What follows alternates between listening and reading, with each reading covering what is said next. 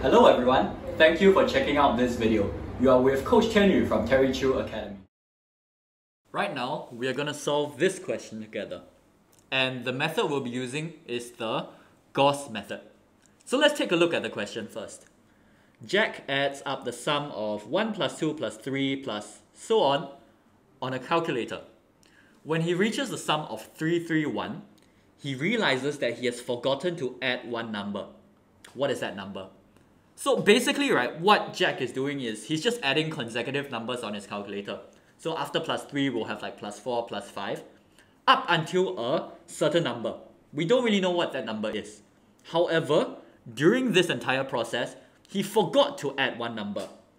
So therefore, the number that he got on his calculator, which is 331, is technically smaller, take note of that, is smaller than the actual number he should have gotten. So, before we even look at this question, let's say I wanted to add 1 plus 2 plus all the way to 10.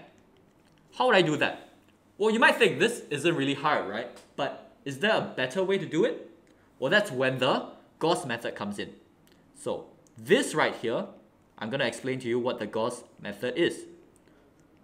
First of all, you add the first and last number together and you put them in a bracket like this. Following that, you multiply by the total number of numbers. So in this case, 1 to 10, how many numbers do I have? I have 10 numbers. So I multiply that by 10.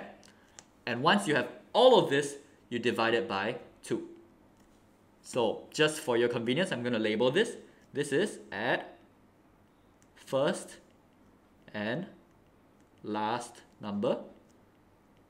This right here is multiply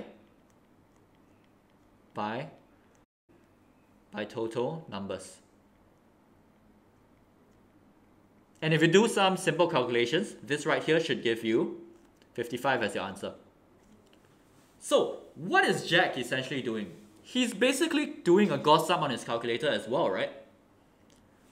And if you remember what I mentioned earlier, the answer which he got on his calculator, 331, is smaller than the actual answer he should be getting because he forgot one number. So how do we do this question? There's actually two things we need to do. We need to assume a final number. Why do we need to do that? Because we don't know how big his addition got to, right? And the second thing we need to do is the Gauss sum must be more than the value of 331, as we talked about just now. So I'm just going to assume a random number. Let's say I assume that my final number is 25. In that case, the Gauss sum of that would be 1 plus 25 in the bracket times 25 because there's 25 numbers in total divided by 2. And if I to work that out, I would get 325. That's my answer. Now, 325.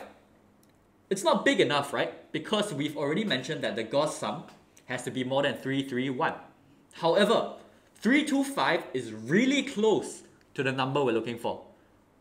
Which means, if I took 325 plus one more number, which is 26, that's the number after 25, right?